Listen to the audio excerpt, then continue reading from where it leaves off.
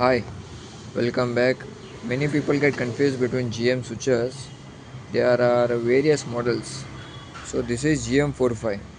GM FourFive has two clipping system. You can see above. So the GM FourFive switch actually looks like this.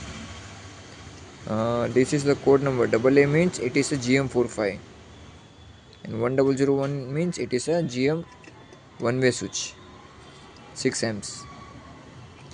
This is GM GX10. There is a 3 clipping system.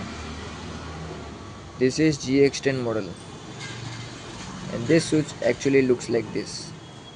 You can see GM FourFive looks like this, and this is GX10, and this is AC. AC means it is GM GX10.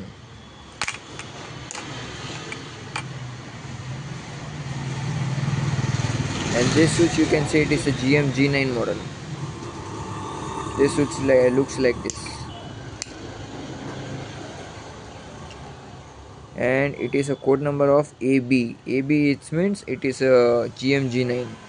It has a single clipping system to fit in the plate. So if you take any one model, it will not fit. So take only one range. All are different